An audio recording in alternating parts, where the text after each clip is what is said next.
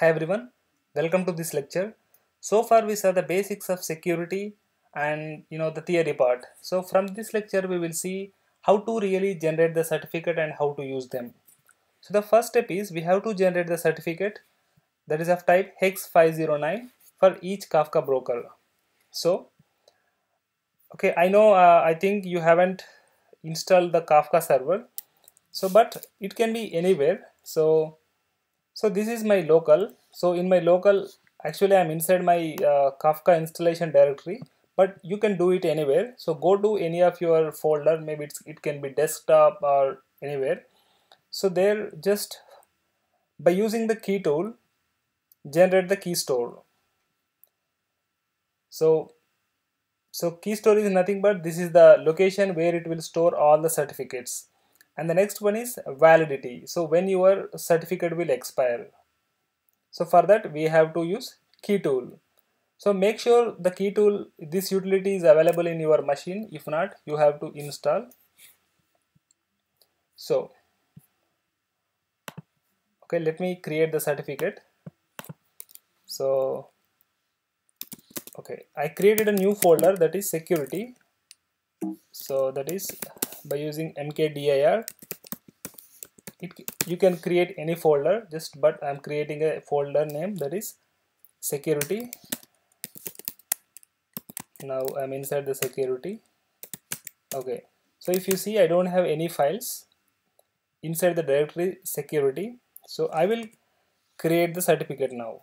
So by using key tool followed by key store, and then the file name. So we can give anything. So I will give server.keystore.jks, and we can give some name alias, that is I'm giving it as localhost, and we have to mention the validity. So validity for my certificate is I'm giving 365 days. So preferably give it higher value, maybe give it 10 years or something. So then generate key. Okay, that's it.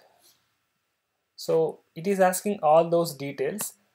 It is asking for the key store password.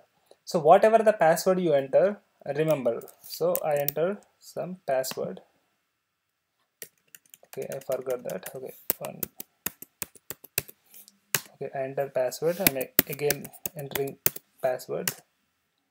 So now we have to give our details. So based on these details, it will create the certificate. So what is your first name and last name? So we can give it anything. So first, just I'm giving it as test. I mean, try to give the genuine information, but this is just for the tutorial sake. I'm giving it as test. Organization also I'm giving it as test. So mostly I'm giving everything as test. This is not recommended, guys, but just okay. So this is the information. So if it is correct, type yes, otherwise type no. So I don't want to change any information. I gave all the fields as test. Okay, so yes. Okay, now it is asking for the key password for localhost. So this is the another password. Okay, so we can give it as okay. Another thing is return if same as key store password. Yeah, I don't want to give different password. I want to give the same password for the alias localhost and the key store. So that's why I'm just entering it, which means so whatever the password I entered here, that will be applied to the localhost also. Okay, now if we see ls, we can see server.keystore.jks. So it means we created our key store file.